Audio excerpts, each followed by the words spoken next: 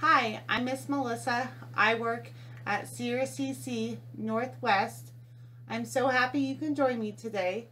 We are going to learn about a fun way to use some nature objects. First, I went outside and went on a walk and grabbed some grass, some flowers, and sticks. And we're going to need a Ziploc bag, some hair gel, and duct tape. Just that simple.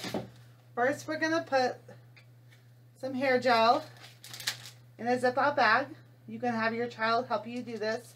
They'll probably think it's really fun. And then you can put it in there, squeeze it all up there. You might want to add a little more if needed. You can add as much as you need. And then just add flowers or whatever you find outside.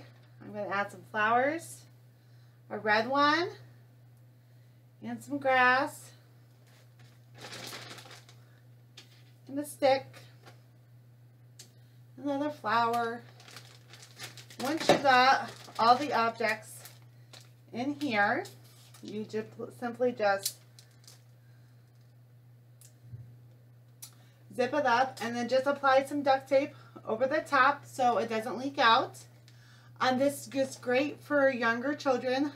Set it on the floor, have some tummy time, just let them feel all the different objects in the bag. Have the children help. You can have the children help put it in the bag. You can talk about the different colors, the texture. Is it rough? Is it hard? For older children, you can sort by shapes, by colors, the type of flower. You can count the objects. There's endless possibilities. I recently read a book called Be Like the Sun. It's about a young girl who watches a plant grow from a tiny seed, and she learns to celebrate the miracles of growth in life. It's a wonderful book to teach about gardening and the growth of the flowers. Check out the link below. You will love it. Thank you so much for joining me today for the Learning Together at Home activity. May your day be filled with joy, hope, and health. Thank you.